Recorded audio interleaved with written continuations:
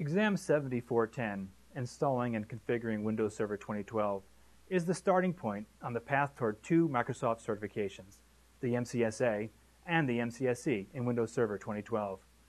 The exam is designed to test your ability to perform 6 general tasks: install and configure servers, configure server roles and features, configure Hyper-V, deploy and configure core network services, install and administer Active Directory, and create and manage group policy.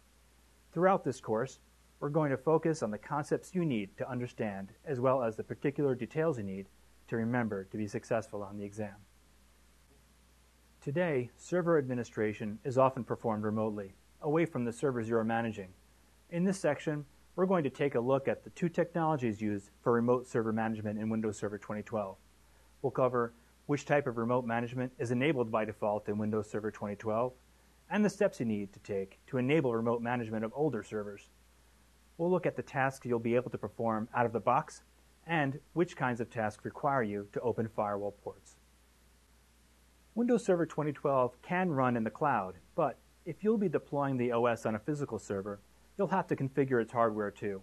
Some features in Windows Server 2012 let you manage aspects of that hardware in a way that adds flexibility, resilience, and fault tolerance. These features include NIC Teaming, the GPT partition style, dynamic disks, the new ReFS format type, and storage spaces. So let's take a look at them now.